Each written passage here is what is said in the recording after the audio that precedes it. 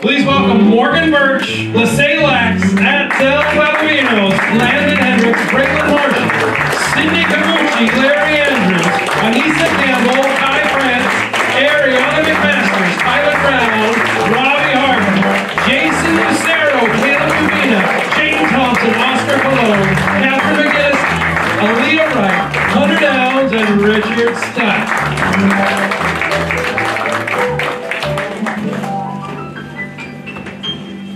This is a tale set during the Civil War. It's called Rations. Our story opens on a frigid January day in 1864. Union and Confederate soldiers are fighting the brutal Battle of Fair Garden in Tennessee, and we join three brothers, Frank, James, and Charles, as they plan their attack on the Confederate General Henry Smith. I've said it before, and I'll say it again. Why do we have to keep fighting battles in the winter time? Oh, come on, Charles. Are you really going to complain about the weather again? Yes, James, I am. Until the generals come to their senses and realize we should stop fighting in October and pick up again in March, I am going to keep complaining. We got enough to worry about between all the diseases and starvation. I heard that half the regiments in this area are almost completely out of food, and there won't be any more supplies arriving until springtime. These conditions aren't fit for man nor beast. Think about how many men we lost this winter from the weather alone. And think about how many more we'd lose if we didn't fight all winter and we're just sitting ducks for those dirty rebels to sneak up and attack. James, Charles, keep your voices down. The general will be arriving any minute. So are we sticking to the original plan? Take out the general's horse and kill the soldiers? Wait. I thought you were just going to knock him out, right? Right. Alright, it's time. James, get in the tree. Charles, hide out behind that rock. I'll try to General Smith that the soldiers were dead. Here he comes now. I recognize his voice. Now!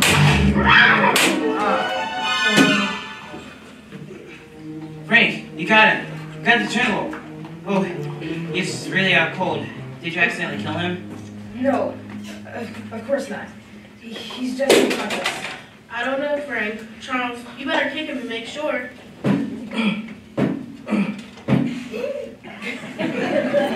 Charles, stop kicking the Confederate. Oh, come on now, Frankie. Relax. He deserved it. Save that for later. Now come on, we've got to bring him back to camp before nightfall. But look at him, Frank. He's 200 pounds of dead weight. How are we supposed to get him back there? How do you think? Potato sacket? Potato sacket. Come on, General. You're going back to camp like real VIP, being dragged by a leg like a potato sack. 2 hours later at base camp. We made it. How's General Smith looking? Pretty dirty. We probably shouldn't have dragged him for that cow pasture. Well, makes no difference now. We're here. And it's just about dinner time. You two go ahead and get some food. I'll take the Confederate and get him locked up. He'll probably be coming to pretty soon. And we want to make sure he's contained. Thanks, Frank. We'll save you some soup. Thanks, Charles. I wonder what kind of soup Cook Richard will have tonight. He's always coming up with new recipes. I swear, Cook Richard is an angel sent to serve us food straight from heaven. Our regiment always has food, even when others don't. I wonder where it comes from. Who cares? As long as I'm full, I don't care where it comes from. Good point. Let's eat. Meanwhile, in a jail cell on the other side of camp, Frank waits for General Smith to regain consciousness before joining the others at dinner. There, all locked up. I must have really rattled him good. He's been out cold for hours. Maybe I can try to wake him up. Is there any water around here I can pour on his head? That might snap him out of it. No water anywhere. Just an old piece of crusty bread. Well, this will have to do. I'll just throw some pieces at his face until he comes around.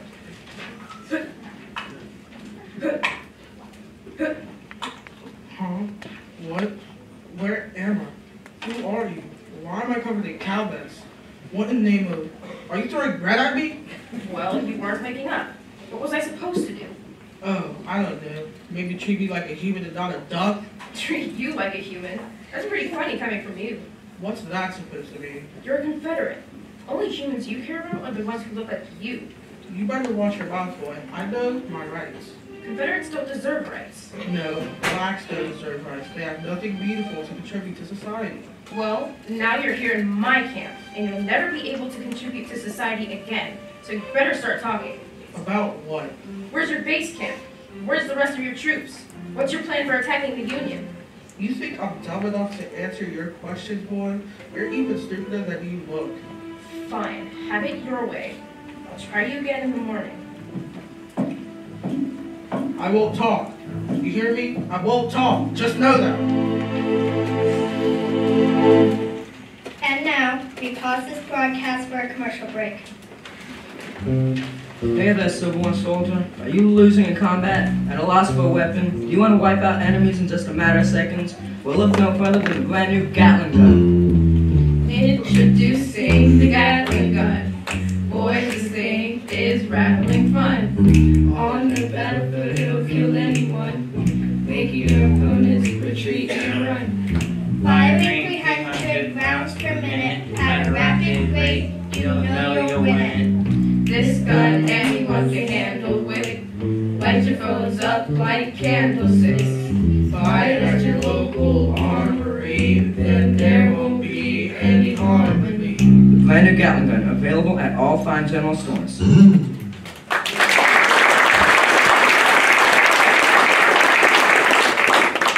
We now rejoin our story already in progress. Frank, you made it. Pull up a seat. We got you a bowl of soup. Cook Richard really outdid himself this time. Come on, buddy. It's soup time. It's soup day. Day of the soup. All hail the soup god. What is that? What is what? There's a hair in my soup. A hair? Yes, and it kind of looks like Darla's. Darla? That nurse you had a liking for? That's the one. But she died last week, didn't she? I heard she got shot helping a soldier too close to the battlefield. It wouldn't be the first time someone found something strange in Cook Richard's soup. I found a big piece of it in my vegetable soup yesterday. And my French onion soup, how it looked like eyelashes floating around. But when it tastes so good, who really cares? Okay. Change of topic. What happened with General Smith, Frank? Did he ever wake up? Oh, he woke up all right. I instantly wish he had stayed unconscious. He's a real jerk. Let me give you one bit of information. I kind of feel bad for him. If he doesn't talk, the officers will make his life pretty miserable. I don't feel bad for him. Why should I? He treats people just like cattle, just because of the color of their skin. If you ask me, he has it coming to him. James, he is still a human being, no matter how wrong his actions and mindset. The whole reason this war started in the first place is because we treated people as less than us because of their culture and color. If we keep acting in violent ways and put down our brothers and sisters in this world, it will be an endless cycle of violence and hate. Nobody, not even those who start the violence, deserve to be tortured. God said, love thy neighbor. We use the Bible to try to justify our actions, but we only use the parts that support what you're trying to do. Not the parts that say things that might contradict and condemn us. The Bible is filled with contradictions. It talks about love and hate, sacrifice and selfishness, hope and despair, equality and inequality. From my perspective, the Bible is just a long-winded way of saying that everybody is equal and deserves love and forgiveness from God and their brothers and sisters in this world. That was... wow. Charlie, are you okay? No, not really. Do you want to talk about it? No, I want to eat my soup. After all, it is soup day, day of the soup. All hail the soup god. Yeah, sure, Charlie. All hail soup god. Right, Frankie? Sure. All hail the soup god.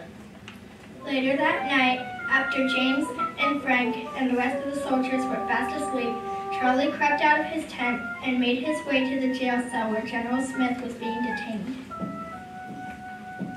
Hello? Hello? Who's there? If you're here to make me talk, I won't. Do you hear me? I'll never talk. Be quiet, will ya? Light a candle. Show me who's there. See? It's just me. Are you here to interrogate me more? Maybe a bit of torture? No, I'm not going to interrogate or torture you. Just what, boy? I just wanted to see this war from your point of view. It's always good to know both sides of the story. Whoa, ain't that diplomatic of you? Where are you from, boy? New York? I'm in Delaware. Oh, I got a real honest-to-goodness Yankee in my presence. Well, I'm guessing you had a pretty different childhood from mine, boy. While I was growing up in Mississippi, my parents were broke. We almost were homeless until my father spent the last of his money on a slave. We had a cotton farm, but my dad had a bad back and didn't have anybody to pay somebody to work regularly. That slave saved our lives. Seeing our farm was well known, and we had a couple hundred slaves. You see this gold watch chain of mine? I carry this with me at all times to remind me of how my family went from dirt to gold, all with the help of slavery. I may not have a fancy gold watch chain, but my childhood wasn't all that different from yours, General Smith. My grandparents were poor too, but as soon as they had enough money, they paid the slaves and treated them like equals. Our farm still prospered. You came in here and asked me for my reasons, and I told you. You won't change my mind about how slaves should be seen and treated, boy. You just won't. Now go on and get out of here. I'm tired, and I'm tired of talking to you. Leave me be. And don't get any fancy ideas about stealing this gold watch chain while I'm in this filthy jail cell. You hear me? It's mine, and it always will be. All right then, General. I'm leaving. And now, it's time for a message from our sponsor.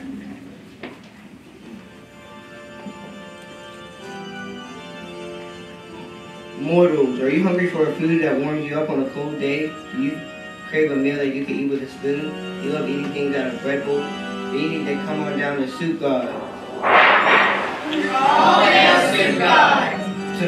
Tomato bacon, beef broccoli, broccoli cheddar, black beans, and both kinds of clam chowder. Soup God has every soup available to suit your soup craving needs. Soup God!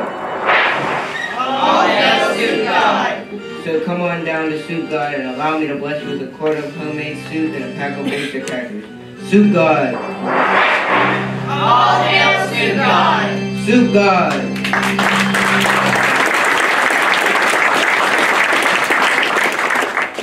And now, back to our regularly scheduled program. Charlie, wake up! Huh? What is it? That's the battle bell? Frankie, what's going on? I don't know. Let's find James. He probably knows. There he is. James, over here. Frank, Charlie, come on, you two. Get ready to go. James, what's happening? The general got a telegram from President Lincoln. We're marching into battle tonight. Frank, this seems big. Don't worry, Charlie. Nothing bad will happen. Just stay by us and you'll be okay. Now quick, grab your weapons and let's go. Several hours later, the battle is still raging on when a cannonball bursts across Union lines. Cannonball fire! James, Charles, are you okay? I'm all in one piece, for now. Me too. But look, over there. Our soldier's down with a bad leg injury. He must have gotten caught in the blast. We gotta help him. No, Charlie, it's too dangerous. Besides, he's going to die from that injury within a few minutes. He's losing too much blood. I know you're probably right, Frank, but I gotta try. Charlie, no! Ah! I've been hit. Charlie, what were you thinking? We need to get help. I just wanted help. I needed to do something good so maybe God could forgive all the bad I've done. Don't talk like that, okay? You're gonna be fine. It's gonna be okay. Please, just stay with us. You both are the best brothers anyone could ever have. I promise when it's your time, I will be waiting for you. Have some soup for me, okay? I sure miss Cook Richard's soup. Charlie, please, no! He's gone, James. He's gone. 2 weeks later. Oh, James. There you are. I've been looking everywhere for you. It's so late. Are you coming to bed? Yeah, in a minute. I just haven't been sleeping well since Charlie died. Have you had any luck getting more information out of General Smith? No. He's just as ornery as ever. And the strangest thing is that he seems to be... Seems to be what? Well, this will sound crazy, but he seems to be gaining a lot of weight. Really? Cook Richard is always delivering all these giant meals to General Smith's cell. It's just so strange, especially with the food shortages everywhere else. Speaking of Cook, I have to admit, all this talk of food is getting me hungry. Really? That's a good sign. You haven't been eating hardly at all since we lost Charlie. I know. Too bad it's so long until breakfast. Nonsense. Come with me. Where are we going? To visit Cook Richard. He stays up every night prepping for food for the next day. I'm sure he's got something up his sleeve for you. Come on, let's see what he's got. Wow, you weren't kidding about Cook staying up all night. He's got all the lanterns lit in the kitchen, and the smells coming from there are wonderful. And look, he must have managed to get a cow from the farmer down the way. He's dragging in a big slab of meat to cut up in his butcher block right now. That sure is a lot of meat. What's he gonna do with that saw? Cut it all up to put in the soup, I guess. I sure hope he managed to get all the bone pieces out before he puts all that meat into the soup. I don't want to find any surprises again. He's dropping the meat into the big cauldron of broth now. Look, he seems to be trying to fish something out of the broth with his wooden spoon. Maybe he dropped another bone shard in there. Or a piece of hair. Looks like he found it. It's a gold watch chain? What kind of cow wears a gold watch chain? Who's there? Who's out there? It's just us, Cook. Sorry to interrupt you. What are you doing here so late at night? James hasn't been himself since Charlie died, Cook, but tonight he was finally feeling hungry again. So we decided to stop by to see if you had anything to give him. We can see that you're awfully busy making your soup for tomorrow. Yes I am. I have to ask you, Cook, how do you manage to find all this meat for our soups every day? It's the middle of winter and regiments are starving. How are we so lucky? Well, James, I guess you could say I know what it takes to make it out of a harsh winter alive. We're doing a whole lot better than surviving, Cook. Look at all this meat. I don't think I've eaten this well in my entire life. Well then, I'm doing my job. Now how about I get you boys both a nice bowl of soup and you can get on your way. Sounds good to me, Cook. Just make sure there's no gold watch chain in my soup, will you? Gold chain? We saw you fishing it out of the broth a minute ago, but don't worry, your secret's safe with us. Cook Richard, what are all these clothes doing here in the corner? These are uniforms. Whose are they? Boys, I think you'd better get going. Frank, look! In that pile of clothes, that's Charlie's jacket. It has the same bullet hole and everything. What are you doing with this, Cook Richard? Well, I don't suppose there's any use in me keeping this a secret any longer. What do you mean, Cook Richard? Well, first of all, my name isn't Richard. It's Robert. Robert Crooks. That name sounds familiar. There's a reason for that. I'm one of the only surviving members of the Donner Party. The Donner Party? Yes, the Donner Party. I made it out of that horrible situation alive, and I swore I would always do my best to ensure that no one ever faced that kind of starvation again. When the war broke out, it seemed only natural to me, as a black man, that I would join up to help the Union, and what better way to stay true to my cause than to feed the troops. But feed them what? You're both grown men. I think you can put two and two together here. We've been eating people? Just the flesh type. The spirits are gone and the people are no more. With so many casualties every day, it seems such a waste to let all those bodies rot when I knew I could keep hundreds of soldiers alive and healthy with the meat. I felt like it was my God-given duty. But even Charles? Did you feed us our own brother? No, of course not. We were always very careful about that during the Donner expedition, making sure no one ate a loved one. I never served you boys anything from Charles, but his body did go towards the greater good of feeding your fellow soldiers. I think he would have been happy to know his death was not in vain. You're a murderer. Far from it. I don't kill anyone, but I will admit to fattening up General Smith. I saw that his health was declining, and I knew what a despicable man he was.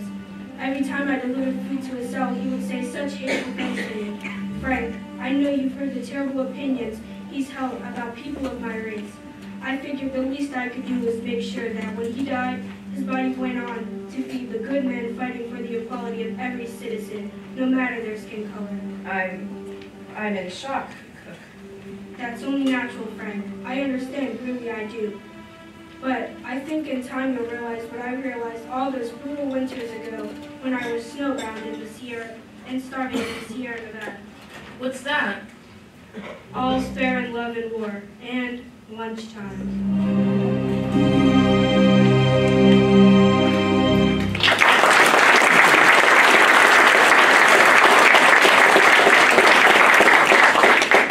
That brings us to the end of this edition of Midnight Radio. And now, a word from our sponsor. Hey folks, it's Neil of Neil's Veal, here with a special offer for you. Do you love the taste of veal but not the hefty price tag? Well, come on down to Neil's Veal, where every cut of veal will cost you only pennies. Neil's Veal. How can we afford to do that? Don't ask. Where do we get our veal? You don't want to know.